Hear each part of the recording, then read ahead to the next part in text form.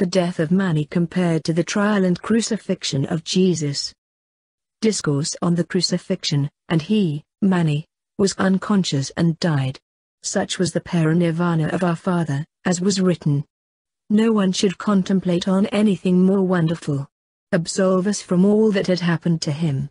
As we all know, when Jesus the Messiah, the Lord of us all, was crucified, it was attested about him that they seized him like an evildoer. They also dressed him in a purple cloak and placed a cane in his hand. And they paid reverence to him and mockingly spoke, King, our Christ. And they then led him to the cross. He was delivered to them. But if not, there are also others who departed from this world through crucifixion. Many there are who were put to death by the sword, and there are those who went to distant lands and were killed when they got there. Every one of these messengers was well known, for we are told about them, what they have endured and through what form of crucifixion they departed from this world.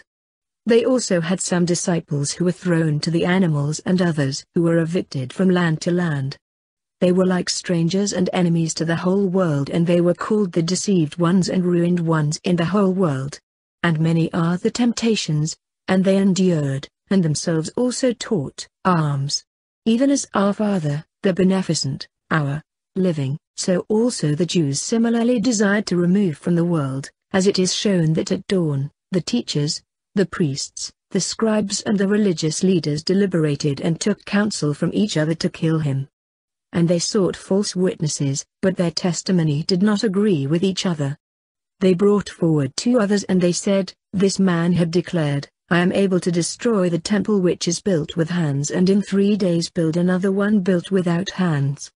Their testimonies also do not tally, and the high priest asked him, saying, I demand of you, on oath to the living God, that you tell me, whether you are the Christ, the Son of God, the living. Jesus said to him, First, you yourself have said that I am it.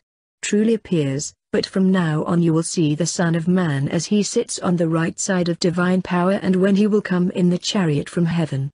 Then the high priest of the Jews tore his garment and said, To me, and they spoke to one another, the testimony which is desired.